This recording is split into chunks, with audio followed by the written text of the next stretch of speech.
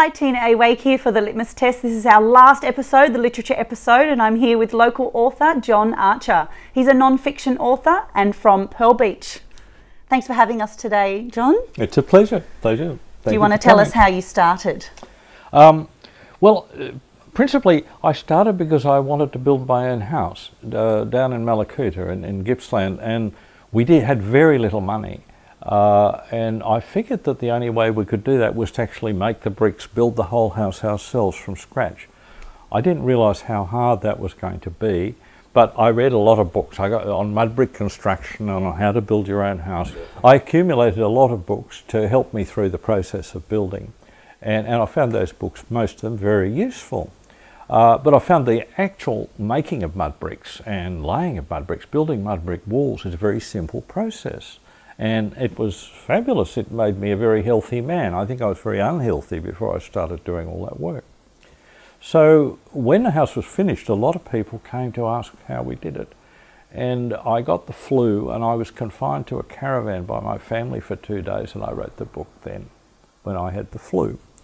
I looked for a publisher, and I found a publisher in Victoria who had published a similar book on mud brick, so I went to see them.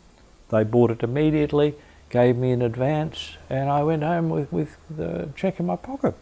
So that was my first book and my first publisher. Which was how long ago? 1976. Wow. Or 1975, sorry, published in 1976. And from that time on, the book took on a life of its own. I wrote stuff for Rolling Stone, I wrote stuff for magazines all over the place. I was fascinated by doing articles on mud brick.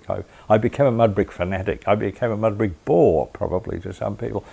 But in the process of that, I'd sort of written quite a lot of stuff.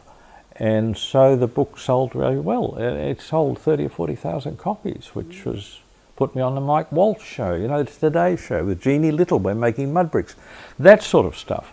That helps sell books, definitely the Midday Show. And Alan Jones, I've been on, and Alan Jones sells books. You know, these people do.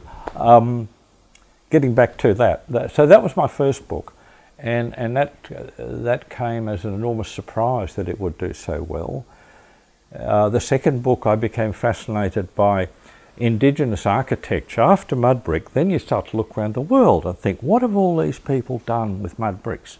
So I did a big book called Improvisations, a big hardcover book which they only printed 2,000 of, and it's now a rare book. That was my sort of, I wanted that to be an inspiration for people who were building. Saying, look, we don't have to build really boring, square, rectangular houses that we want to on-sell to somebody else in the future. Why don't we build works of art that we live in? Why don't we build... I've been around artists for a long while. You know, I was an artist. I stopped being an artist. I've become an artist again. But you know, a lot of artists build really creatively. They don't want to, they think about the real estate value of what they're doing. And I was encouraging people to think like that, because we unnecessarily get into mortgages because we don't understand how simply and cheaply we can live. And what we're doing is selling our future. And that was, I mean, I learnt that from reading Thoreau, like the books that caused me so much, or offered me so much inspiration. Thoreau was one, Henry Thoreau's Walden, because it talks about possessions, it talks about mortgages, it talks about how we don't have to do this, and that had never occurred to me before. So it was a new idea. But that carried me through the whole building of the house thing, where we got out of that without a mortgage at all. We bought things very cheaply. We went to sales of building materials. We bought half a bridge that was being demolished and used these enormous timbers for the doorways and things. So the house still exists, a work of art, but we no longer own it. Okay, so then I did a couple of books, and then there was a third book. I can't remember. So many books now. I mean, I remember what it was. It was called the Owner Builder's Companion, I think, for Grassroots magazine. Because I'd written a lot for Earth Garden and Grassroots and the alternative magazines and Simply Living as well. So I suppose I built a bit of a readership through the people who read your articles, like I read someone's article, I'm fascinated by what they're saying and I think they've got more knowledge. I want to read their book, you know. So I was grateful for the fact that so many people had supported my books in that sense. I also was fascinated then by the history of Australian architecture, right? So we're moving now. Where's the history come from? Where do our ideas about housing in Australia, which are so many of them inappropriate? We have really bad design in a lot of the periods of housing, particularly from the 1830s, 40s, 50s. There's a lot of really bad architecture, and where did that come from? So I started a history, and the Bicentennial Authority gave me a grant to continue, and that became the book for the Bicentennial Architecture in 1988. And that led me into writing about the history of architecture and then the history of things. I did a book which I'm most proud of, and that's essentially, it's out of print now, but I did the history of everything, the history of the stove, everything in the house, the history of windows. Where did windows come from? Where did doors come from? Where did linoleum come from? Who invented linoleum and why? What was wrong with ordinary floors, etc. So the obsession with history I carried through into the magazine we started in 1980. By then the whole thing about people building their own houses had become a sort of movement, I suppose a offshoot of the hippies or some sort of sense. There's a lot of people in communities which I visited were all building their own houses, often very simple. Ours was much more conventional because we had to comply with building regulations at that time. So a lot of owner builders didn't want to comply with building regulations. They wanted to build works of art, but the councils wouldn't let them. So we started a movement to free up the building regulations, to confront the government, not in a heavy sense, but to negotiate, if you like, with the government about the rights of people to build what they want on their own land if they're not in an urban situation. If you're in the country and you've got 100 acres, why the hell can't you build what you want? I met a guy in northern New South Wales. The council told him he couldn't build whatever it was he wanted. So he had an artificial lake put on his property, and then he put a houseboat on that, and on that houseboat he built the house he wanted, and he didn't have to have any permit at all because, you know, so what I'm saying is that there are always lateral thinkers, and I hope that most of my life I've been one. There are always lateral thinkers that can see another way out of the problem, you know, where people just see the wall confronting them. Lateral thinkers go round the wall. And that's been helpful to me in my dealings with bureaucracy and government in my life. Okay, so moving on from the history of all of that, I was away for a while researching mermaids. I got into mermaids. I had I can't talk much about that, but I was sent to Guam. My last architecture job was to look at the stone ruins of some of these islands in the northern Pacific. There are pyramids there that are amazing. There's a city there built into the sea, 65 acres of stone, the Venice of the Pacific, built into about 2,000 years ago. And I really wanted to go there. And a magazine paid me to go there. So I went there to take the photos, do the story. And in the course of that, I climbed a mountain that was there in order to get some photos, and something magical happened. It was as if God spoke to me. It was like, and I'm not a Christian, I'm not a scientist, I'm not anything really. I didn't believe in extraterrestrial phenomena or any other sort of phenomena. I didn't have any brief with any religious thought at all. Everything was purely material. I was a very material, I saw things in material terms. And I was deeply touched by this voice that seemed to appear from the sea. Now, whether it was my own hallucination, I have no idea. But when I came back to Australia, I couldn't write any more about building. I seemed to be obsessed with water.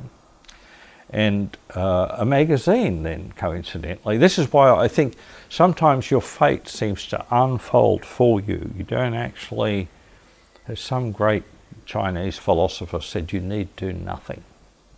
It will all open up. But, you know, we push all the time. We push our ideas. We become ambitious, and it's our ambition that propels us into professions we don't want to do, half of us. And that, I keep thinking you need do nothing.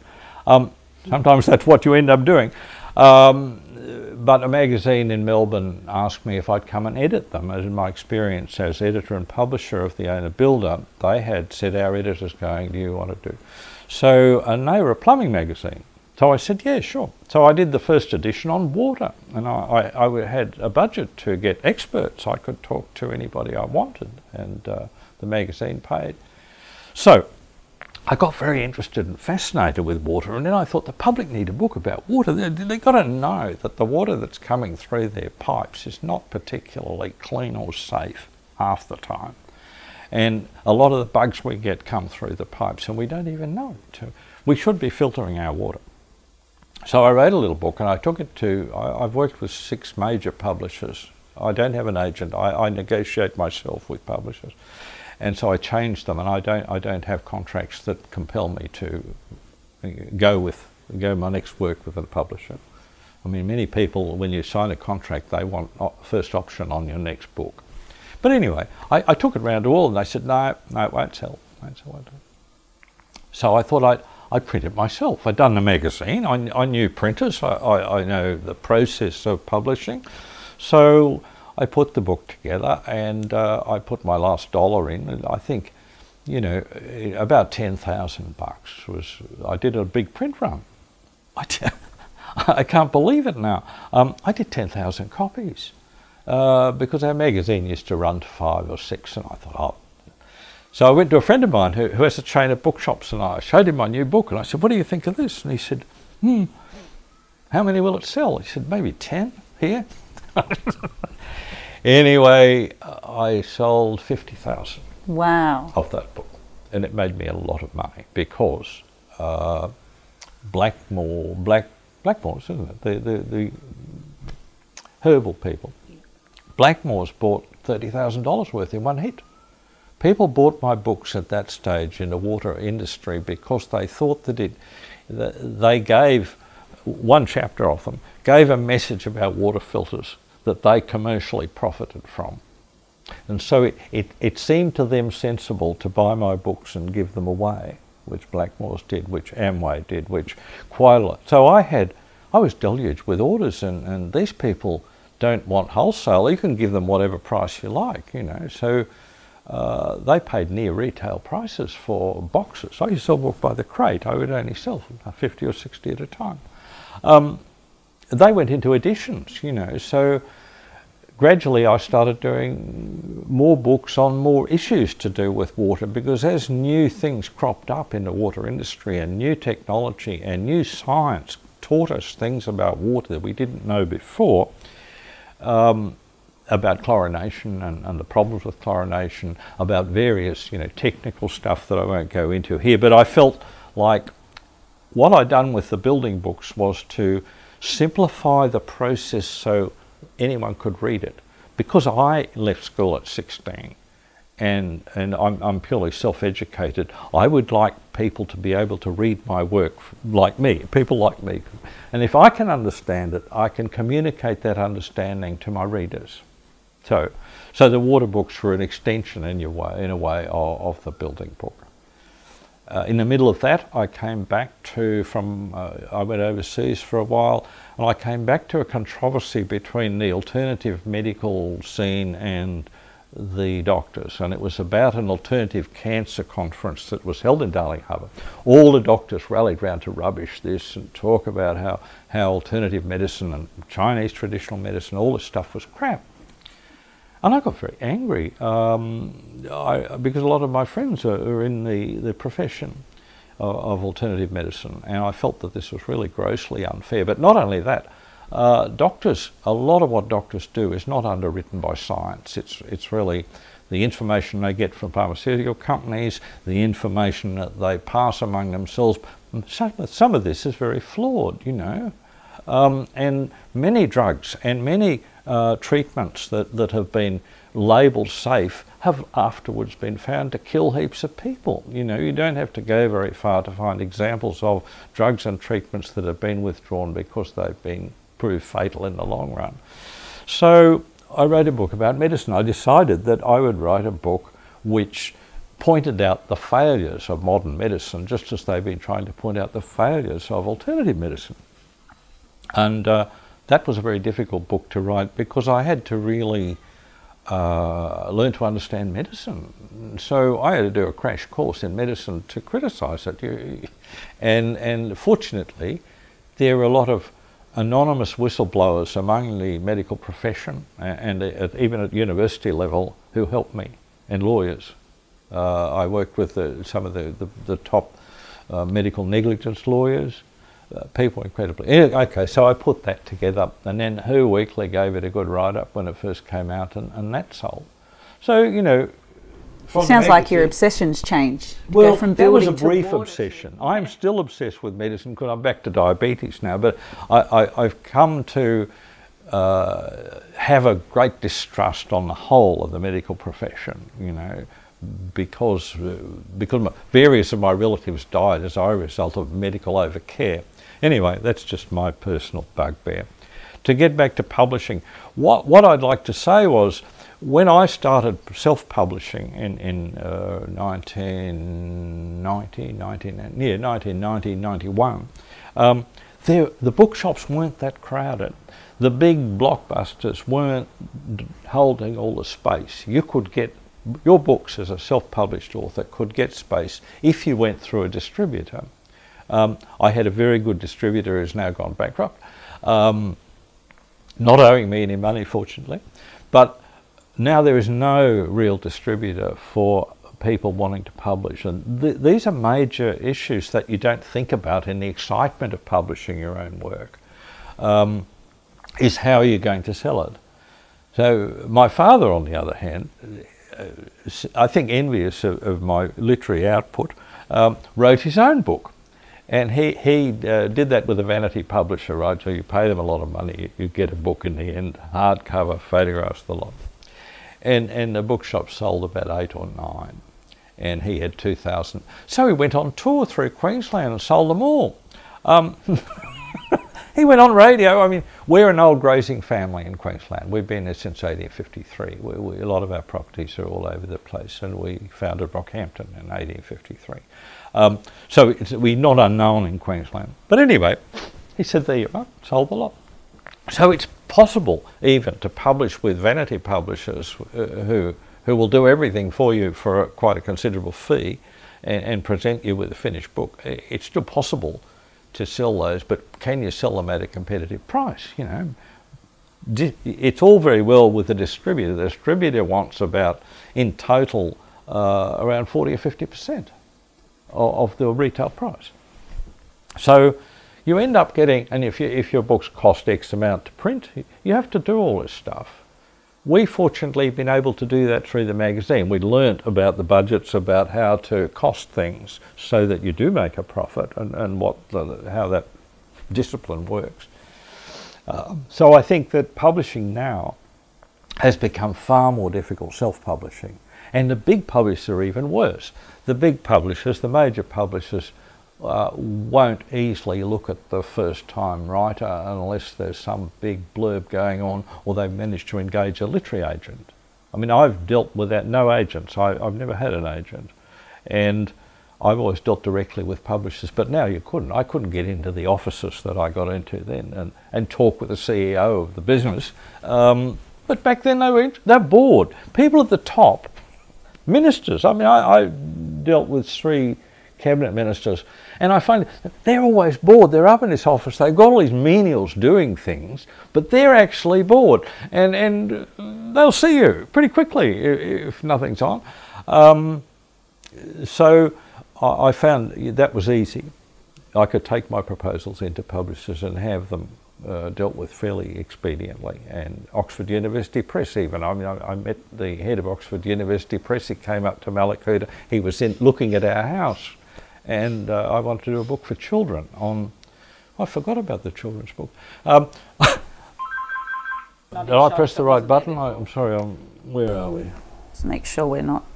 Otherwise you're going to have one long what we phone need. call. No one can get through. Okay. Do you know much about on-demand publishing? When I was at the Brisbane Writers Festival, the two of us talked about publishing. So the online publishing and the print-on-demand people were on the same panel together. So I got to know them a bit, and I have referred other prospective writers to a company in Queensland, name escapes me at the moment, but there are now quite a proliferation of on-demand publishers. On-demand seems to work well for academics because, you know, if I'm a lecturer in botany or whatever and I have written a textbook, I can just say I've got 30 students, I want 30 copies and it's going to cost you X amount. They're in that sort of situation, and much of the on-demand publishing has been done by academics, or they need 10 books to impress their university, whatever. I don't think for writers, for original writers, for novels, stuff like that, I don't think it's a very good idea. Digital is something else again. I mean, people are, see, I'm a neo-Luddite. I still write by hand, everything. And so I didn't want part of the digital revolution. But I know that people are doing their own, and you can set your whole book up and all that stuff. My son actually does a lot of my stuff, and we've done our own books before. He did all my production of my water books because he worked in a magazine. The magazine gave us all this kind of experience of design, of economics, of essentially photography. I became a fairly competent photographer, and one exhibition has gone around the world. It's been shown in Paris and New York, and they were my architectural photographs for a particular project I was doing. Anyway, that's beside the point of well, that magazine went for 35 years. Did you say it's still going? Still going. Still very popular. They go on to colour now. They've got much more expensive. We were black and white back in the days of black and white, but I had no photographer. We did everything in-house. So we created the whole thing. We even, like a lot of owner builders, would write us stories about their experiences, and they'd be so badly written that I'd rewrite them. And I rewrite them in the language I thought was really, you know, appropriate to that person. So I get into the mindset of that, and I'd rewrite the article. And they were so thrilled. They never remembered what they actually wrote.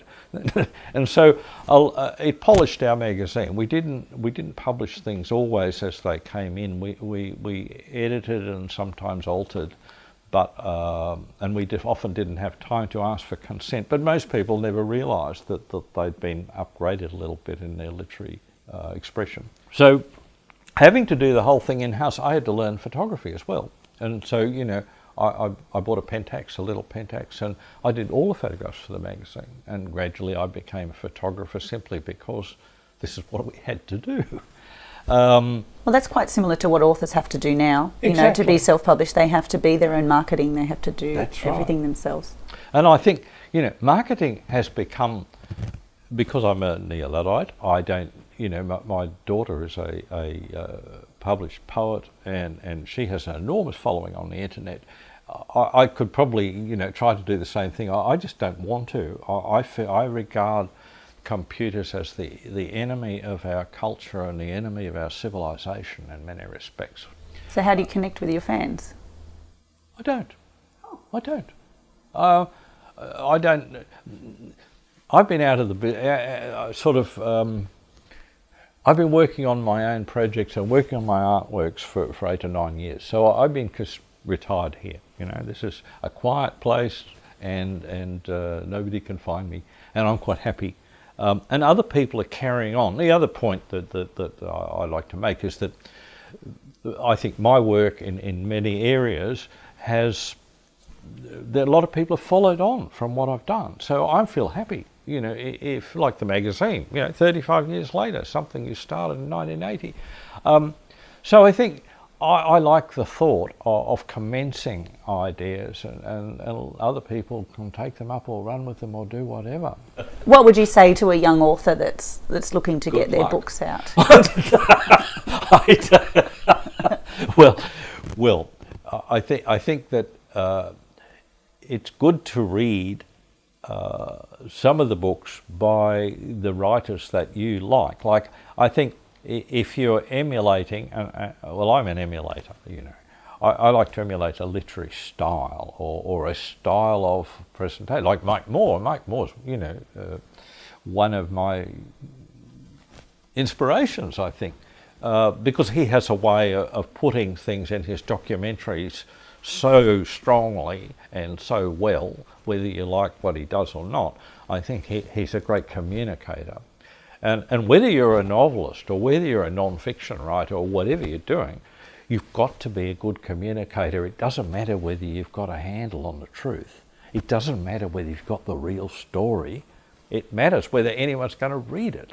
And that's a lesson that a lot of people don't seem to take on very readily. I think that's because, you know, in order to be a writer in the first place, we have to have a fairly developed ego. I think that's true. You know, like, why should the world give a stuff about what you think or what I think? However, apart from that, I think, you know, you've got to be prepared to take some knocks. You've got to be prepared for people to say that what you're doing isn't going to work, etc. I've been through all that, and I've ignored it, and to my, you know, benefit in the end. But I do think that you need to develop a literary style, and in order to do that, you need to read the people who are writing the sort of books you want to write. You know, like, I go to my bookshop and I look for books that I would like to write, or writers whose work coincides with where I'm thinking at the moment, because they all have stylistic things to offer. So what I would say to a young aspiring author is, how much have you read, what have you read, and how has that influenced you? And if that hasn't, then I would read a lot more in the influential sense. There's a book called Writing on the Right-Hand Side of the Brain, which I thought the brother of a book called Drawing on the Left-Hand Side of the Brain. It sets out some really interesting ways of conceptualizing your writing. I think it's one of the best. I don't think there's any instruction book I would recommend. But if you're going to be talking to publishers, there's a book that's really essential, and it's Herb Seal's book, You Can Negotiate Anything. It's about negotiation skills, because if you're going to be a writer and you're going to be out there dealing with corporates, dealing with publishers, you're dealing with really very intelligent, very capable people who are going to do you down if they can. I joined the Australian Writers Guild. They're worth joining because they have quite a lot of experience. They're not cheap. I haven't been a member for a while. I think it's like $80 or something. $80 or something. Yeah, something like that. So I think those sorts of things are useful. The other thing, I mean, why I write in longhand and why I do 3 drafts is a friend of mine who was a well-known playwright said to me once, I always do 3 drafts rather than type. I don't like typing and I don't like computers. And I said, why? And he said, well, if you're writing your first draft and then you come back and you do your second draft or third draft, whatever, you tend to leave things in rather than take them out. It's easier to get lazy. I'll leave that sentence in, or I'll leave that bit in because it looks okay. If you're having to write it 3 times by hand, you will not leave in things that don't need. You will go over each sentence, because as you write, you're looking at that sentence. And to me, that's been a gift that I've followed since I've ever started to write. And I hand letter. I don't write running writing. I hand letters so that anyone can read what I write. It's instantly legible to anyone. Now, I know that, you know, there's this picture of writers always at the typewriter or at the computer. That's really good, but I know a lot of really famous and well-known writers still write by hand, and they prefer that. So, and I think that also handwriting is a brain-hand connection. You know, what you're doing here is creating a work of art, whether anyone sees it or not. You know, it's beautiful. I like my writing to look beautiful. I don't like seeing mistakes and crossings out. I do drafts for that purpose. So I think that in the end, to be able to look at the sheets of what you've written and be proud of how it's written, not just what you've written, it's also something that gives me pleasure. And it may give other people pleasure if they haven't thought about it. Like most people have been programmed, most new writers, young writers, have been programmed to think that it's all got to be done on computer. And you know, spell check's really great if you're illiterate. But I learnt to spell. I'm a really good speller. I've never needed to use spell check. So I think gradually our abilities and our necessity of having certain skills is diminishing because computers are making it easy for us. They're making it easy to do spell check, easy to lay out, easy, etc. I think the hard way is more interesting. Are you part of a writers group? No. I haven't joined groups, or I've never joined a political organisation, or only the organisations I've been with the owner builders people, but that was very loose. Well, what are you working on now? Well, what I'm working on now is two things. Essentially, I'm working on a sort of the 50 books that changed my life, because I have, you know, these books that my father read, that I read, that I learned from, that philosophically changed my direction. I found those to be pivotal, and therefore I found I could write chapters on that basis and say what this book meant to me.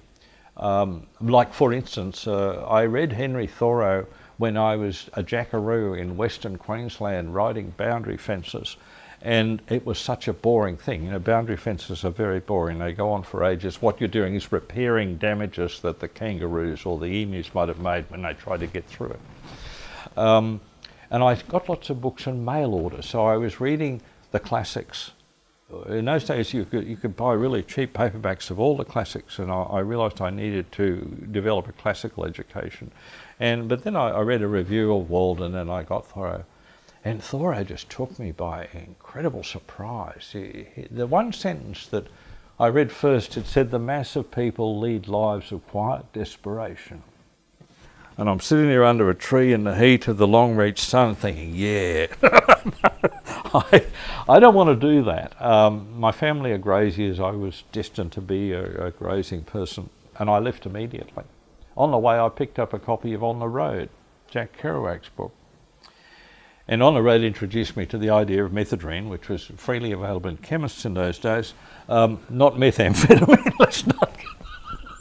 But in methadone, you, as long as you bought a toothbrush or something, you could get a 25 pure pharmaceutical methadone capsules for about 30 cents, which meant you could have a party for 30 cents, you know, just nobody eats with methadone. Anyway, so Jack Kerouac introduced me to the idea of hitchhiking, really. Drugs and hitchhiking. And the idea... Great combination. Well, Thoreau had set the philosophical point. You know, Thoreau had made the philosophical point that you don't need to be a materialist. You can go out in the world with your philosophy and live. You don't have to do anything at all, particularly. But he taught me to think. And then Kerouac came along, and here's this, you know, I'm a grazing boy. I went to boarding school, you know, in a traditional Queensland boarding school, and I had a traditional Queensland grazier's education. This was just so wildly exciting. And I took off for Sydney pretty much at the age of 17. I grew my beard, I grew my hair long. I threw out all my clothes except the clothes I was wearing. And wandered off. And I slept under bridges. I slept under the harbour bridge with homeless people.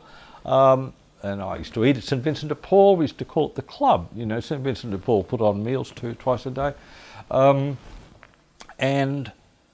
The homeless thing was fantastic. And during that time I read George Orwell's Down and Out in London and Paris, because I thought I liked, you know, Orwell's work. I liked Animal Farm.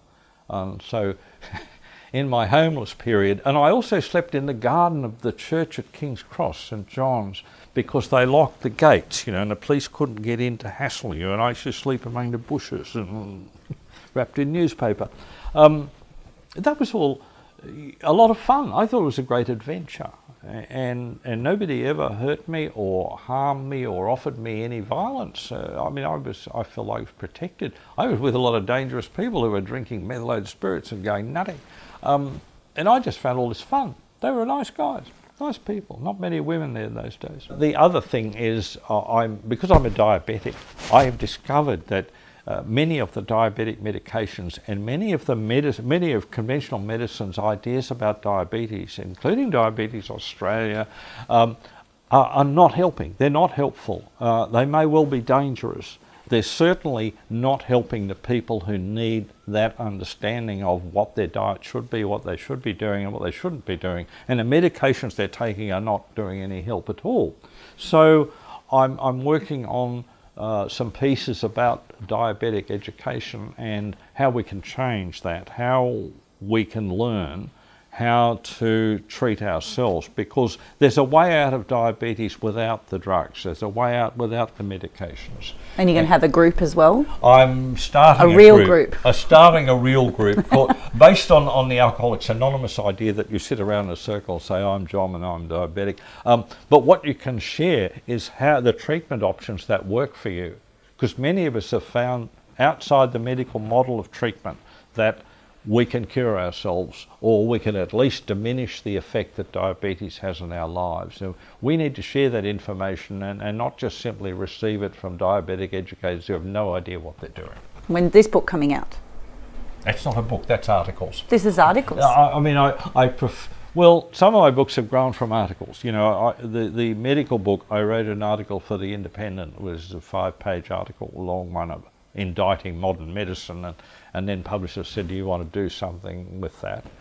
I think, look, there are plenty of books on diabetes out there, and I would rather do a internet-based site, right, which perhaps some other diabetic who's into computers will do for me. Or that's why we're having a group. I have one skill, but I don't have the skill with the digital, so someone will turn up. I know that in my own experience. Whatever you need in life, I didn't even think I'd end up here, you know, at this stage in my life. But somehow whatever I've needed has come to me, and I'm confident that that'll continue.